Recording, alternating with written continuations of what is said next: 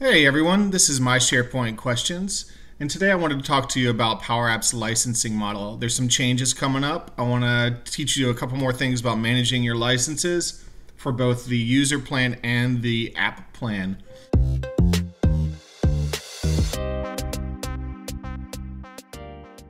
Now, if you want to use a premium connector with Powerapps, that includes things like SQL or the Dataverse, you have to have a premium license capacity of Powerapps. There's two different options. There's a per user plan, which was $40 per user per month, but Microsoft will be dropping it to $20 per user per month starting October 1st. Now this is in US dollars. The Powerapps per app plan will be dropped also at 50% from $10 per user per month to $5 per user per month. So this is huge. Gives a lot more people the capacity to have more users using Powerapps premium license model. Additionally, they are doing promotional offers to be extended. So for people who are eligible, they do have currently available $12 per user per month and $3 per user, the app plan. Now this is under conditions that apply. You'll have to contact Microsoft. So you can visit the website that Microsoft has for you or contact their sales team to talk about this. They also have additional login capacities for Power App portals.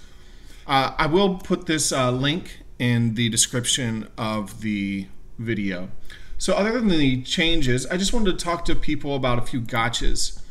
So in Powerapps, depending on if you are in the commercial version, GCC or GCC High, or the DoD, there are different URLs depending on which environment you belong to. So commercial version, you go to makepowerapps.com or create.powerapps.com.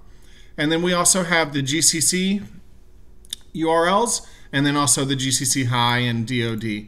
Now this also is included in the admin center of Powerapps or your Power Platform admin center. So normally most people will go to the commercial version of admin powerplatform.microsoft. For me, I do work in the GCC, so I do go to the GCC admin power platform Microsoft.us. And same thing for GCC High and the DoD. So that's just one big gotcha. Now, for Powerapps per user, if you're going to be creating a Power App or if you're going to be using the Power App, you have to have one of these licenses. That's another gotcha that people don't realize. Another thing is the per app per plan. So let's say you did 3 apps. You can have one user who takes up 3 of these per app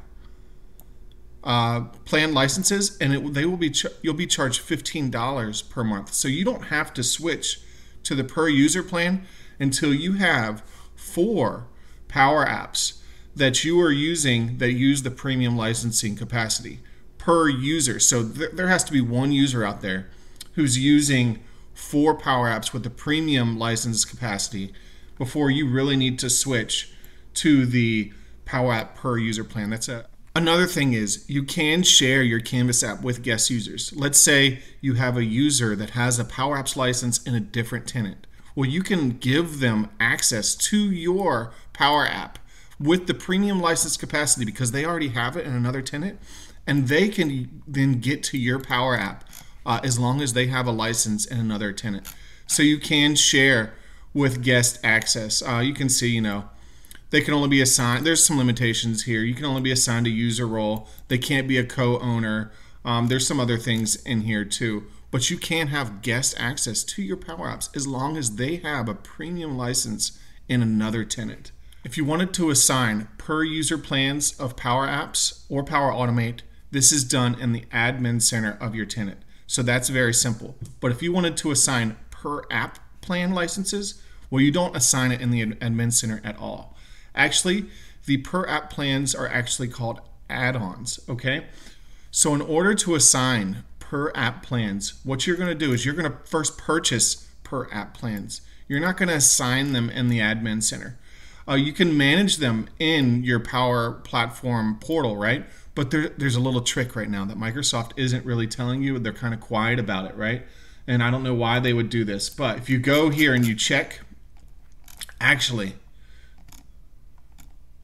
if you check in their tech doc, they're going to say, when will I be able to see the list of users who are using Powerapps licenses? Right now, you can't see them.